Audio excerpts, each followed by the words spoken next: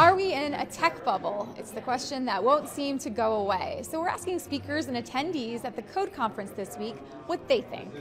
Hunter, one of the questions that people have been asking a lot this year is, are we in a tech bubble? I don't think we're in a tech bubble. Tech is no longer a vertical, it's a horizontal. The economy is technology. So are there going to be business cycles that impact tech? Of course. It's been a relatively good place in the business cycle the last few years.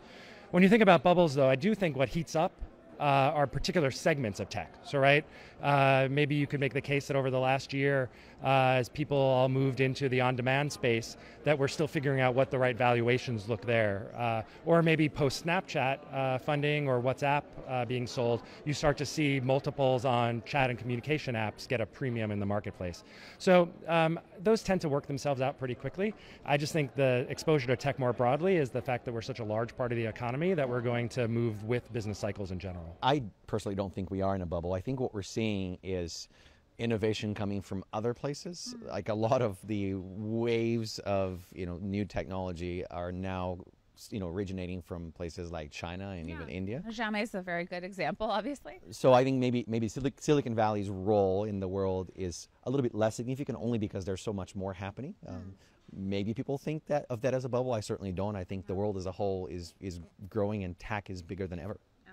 Thanks for chatting with me. I don't think we're in a tech bubble in a sense of the value of technology being capped or overinflated. I think the value of technology in our lives and in the world is going to keep increasing substantially beyond its current point. I think we're a bit of an investor bubble where people who don't have deep insights into high-tech investing are either piling on very early and taking options on pretty much anything that moves with angel investments, or getting very, very aggressively behind sort of emerging leaders, leading to somewhat interesting price competition, but that's more of an investor-led behavior, and then needing to justify how they manage money for limited partners, as opposed to a problem with technology itself, which will only become bigger and more valuable.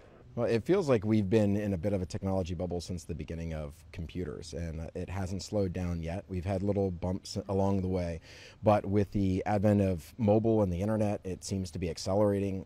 Now you're going to have virtual reality, augmented reality, which is going to be able to allow us to teleport anywhere and go anywhere. I don't necessarily see this slowing, but again, I'm not an analyst, so. It seems like the big valuations are at least based in part on revenue.